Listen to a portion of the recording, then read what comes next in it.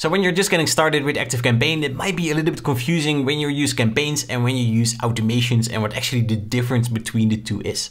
So in this tutorial, I will explain what both are, I will explain the differences, and I will also explain when I would use campaigns and when I would use automations. So let's just dive right in.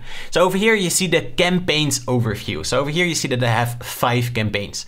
And what a campaign basically is like a one-off, one-time email that you can send out to your whole email list or a part of your email list. But then over here you see that I have some campaigns, and then also that all these campaigns have a different type. And I think this is maybe what is confusing people a little bit about campaigns. So over here you see that I have a newsletter, and this newsletter is a standard or regular one-time email campaign. And then over here you see that we, for example, also have an autoresponder campaign, and this is an automated campaign that you can send out after somebody is, for example, subscribing to your email list, or you can also say, I want to send this campaign 7 days after someone subscribed to an email list. Now then we have split testing. This is my personal favorite, and this is basically a standard regular one-time email that you can send out to your email list, but then you can, for example, compare subject lines to see which one is performing better, which one is getting the most email opens. Really cool stuff. Then we have RSS triggered, and this is handy if you automatically want to send out a campaign whenever you post, for example, a new article to your blog or on your website. And then we have date based, and this allows you to send out a campaign, for example, whenever it's someone's birthday. But if you want, I also created a whole tutorial about each of these types, and I will post that in the description below this video. But so right now, let me explain here the standard one. So then if you click here next, then we go to the list page, and this is basically who you would want to send the campaign to.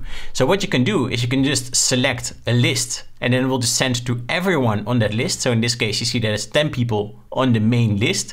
But what you can also do is you can also segment the selected lists. And that basically means that you can send it to everyone on the list that matches one or multiple conditions. So for example, what I did over here is I created a segment called not currently following free email course. And then if I click here edit, then you can also see the conditions for that segment.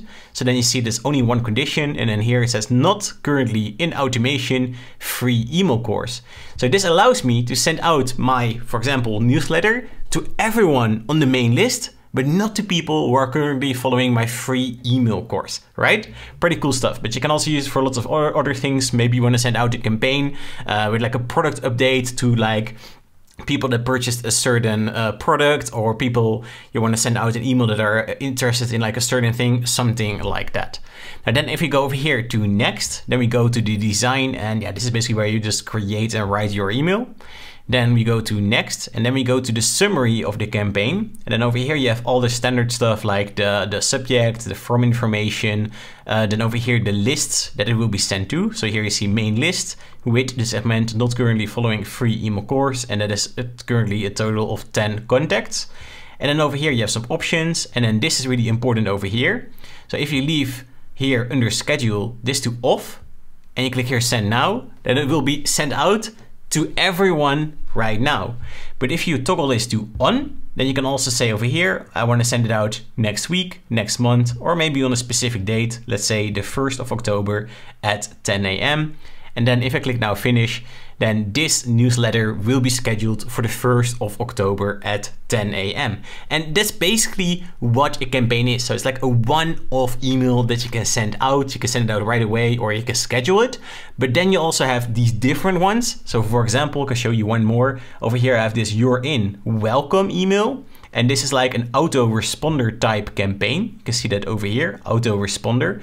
And then if I go over here to summary, then you see over here under autoresponder that it says send to new contacts immediately. So then this campaign will be immediately sent out to everyone on my main list.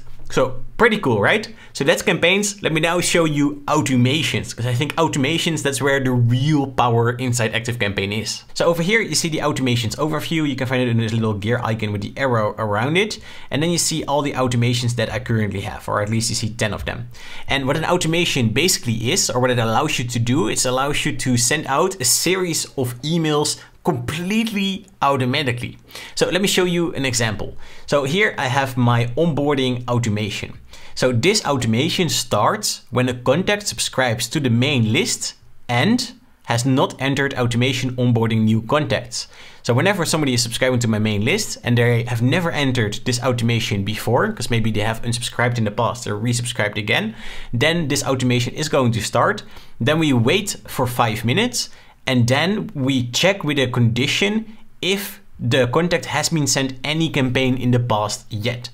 If yes, we go to another action and then we basically skip this welcome email over here.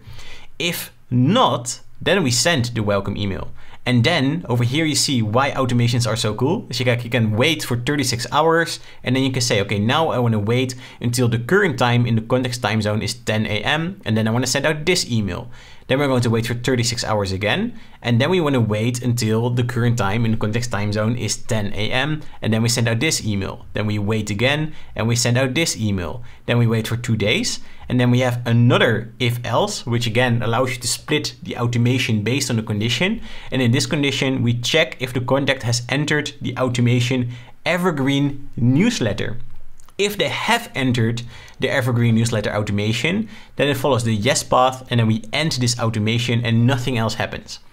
If they have not entered the evergreen newsletter yet, then we follow the no path. And then over here we have an action that says enter the automation evergreen newsletter. So then that will throw them into the evergreen newsletter and then this automation will end. So then we finish the onboarding and then the evergreen newsletter is going to start.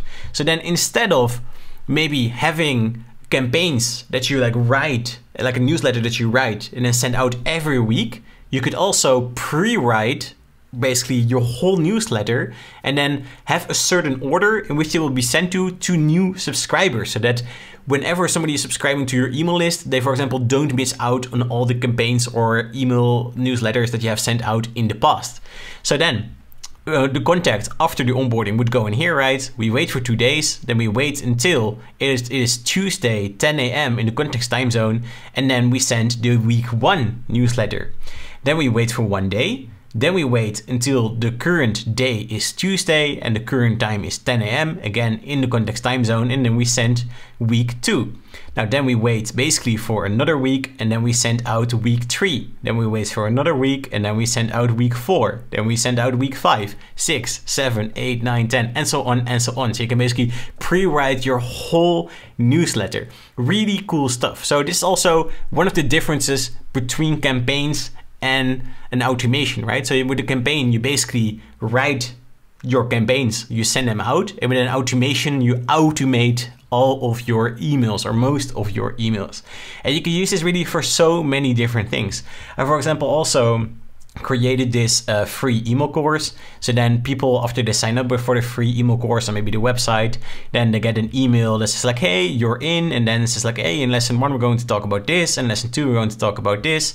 And then over here, we send lesson 1, then we wait for a day until 10 a.m. the next day, and then we send lesson 2, we send lesson 3, we send lesson 4, we send lesson 5, and so on. So basically the difference between campaigns and automations, I hope it's quite clear. So campaigns is basically super handy if you want to send out like one-off emails. So for example, for a newsletter, but if you want, you can also use it for sending like some kind of like welcome campaign. But personally, and it's my opinion, I like to use automations for something like that. So instead of having this campaign over here that says you're in, welcome, and then have here the autoresponder type, I personally like to use an automation for that, because then instead of just having one welcome email, I can already say, hey, I want to send out this email, but then after 36 hours and then till it's 10 a.m. I want to send out this email, and then I want to send out this email and this email, and then depending on if they're an evergreen newsletter or not, I want to start that, then the evergreen newsletter is going to start, and so on and so on. So then automations just allow you to basically pre-create all of your emails. So from the moment that they opt in, they get like onboarding, then maybe you invite them for a free email course. Then after the free email course, maybe you throw them into some kind of evergreen newsletter, and until the moment that they become a customer. And then when they become a customer, you could maybe start a separate automation for that, and then maybe try to upsell something else. Really, really cool stuff. So if you want to learn more about this, then over here, I have a tutorial about campaigns, and then I'll also explain a little bit more about all the different types types and all the settings that you have. And then also down here, you find a whole tutorial about automations and all the things that you can do with automations, because what I've shown you so far is really just the tip of the iceberg. And if you have any questions about this, just let me know in the comments below.